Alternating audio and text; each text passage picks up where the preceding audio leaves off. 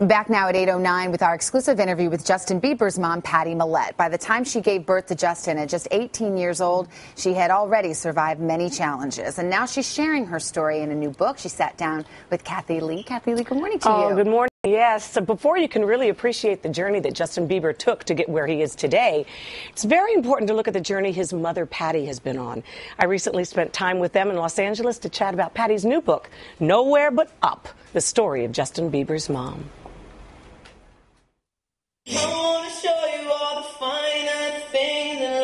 Patty Millett is watching her son at work. Most people, their babies fly a little bit and go to college.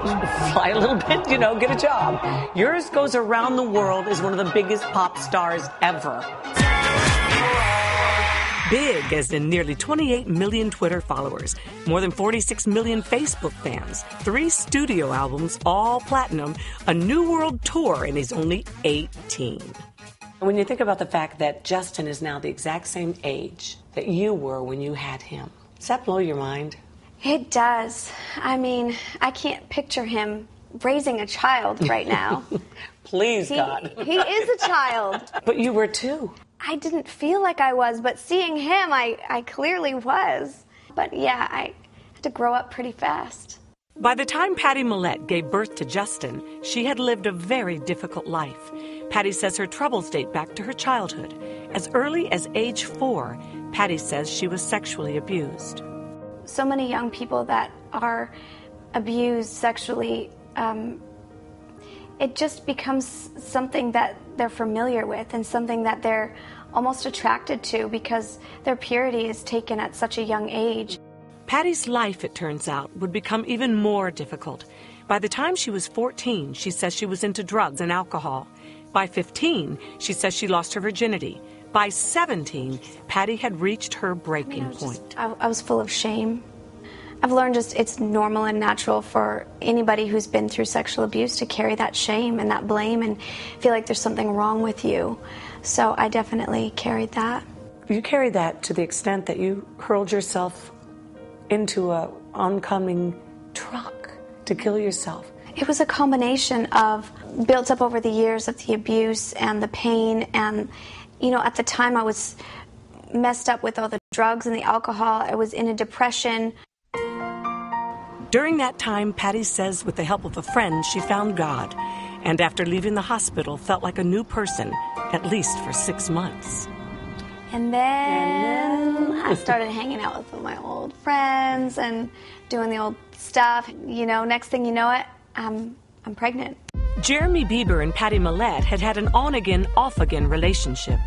Both of us came from broken homes, so we just did the best we could with our relationship, but it was definitely very rocky. You couldn't believe it, you said, when the doctor said that you were pregnant. No. You made the nurse give you a second test. I did. I didn't believe it. And a lot of people encouraged you to abort the baby. I just knew I couldn't.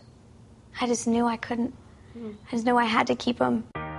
On March 1st, 1994, Patty gave birth to a 7-pound, 14-ounce baby boy. And while she had called the baby Jesse throughout the pregnancy, once he was born, she named him Justin. Tell us what it was like when you first heard Justin cry. I know this sounds crazy, but he sounded like he was singing. He did. Hip-hop? What was it? No, this... Was it my music? What was he singing? It was like, aha, aha. And I was like, oh my gosh, it is so precious and amazing. I just want to squeeze him. What happened when Jeremy came to see him? Jeremy couldn't stop staring at him. He just would stare for hours and hours and hours. He fell in love with him right away. Patty and Jeremy never married, ultimately ending their relationship for good. Still, Patty says Jeremy is a different person today. We're friends. We get along. And I love the dad that he is to Justin today. Young Justin showed his musical talent at an early age, and before long was performing on the streets of his native Canada. Then, when he was 12, Justin entered a local singing competition called Stratford Star. What you want? Baby, I got it. Patty started posting videos of Justin's performances on YouTube, so his grandmother, who lived in another part of Canada, could keep up with her grandson. With you. And that's when it all began. And that's when it all began. Scooter Braun, a music manager living in Atlanta, had seen Justin's videos on YouTube and was relentless in trying to get in touch with Patty. Even when he finally did, though, Patty was still hesitant. You just hear all these horror stories in the industry and the teenagers and how crazy they can go. I just had to come to terms with the fact that whether he's in high school, at home, or in the industry, there's those same fears. Here, I mean, I know who's around him. I know who his security guards are. I know who his management are. I know that everybody's very protective of him and very careful. As busy and demanding as his schedule may be, Justin still finds time for his mom. He even contributed to her new memoir. You wrote the foreword for her book. Yeah. You say she's the strongest woman you've ever known. What else is she? She's just been like a friend, someone who I could talk to, and a good role model. And I want to grow up and have just the heart that my mom has, because she has such a big heart. It seems Justin also has a big heart. For Patty's birthday this year, Justin wrote his mom a song and later released it for Mother's Day. Can you sing like one little line of it for us? When you're lost and you're tired, when you're broken in two, let my love take you higher, and I still turn to you. Beautiful. Thank you, sweetie. Thank you. Patty has an awful lot to be proud of, and really so does Justin. He told me he thinks his mom's book is going to change a lot in people's lives. Did you guys hear that sound?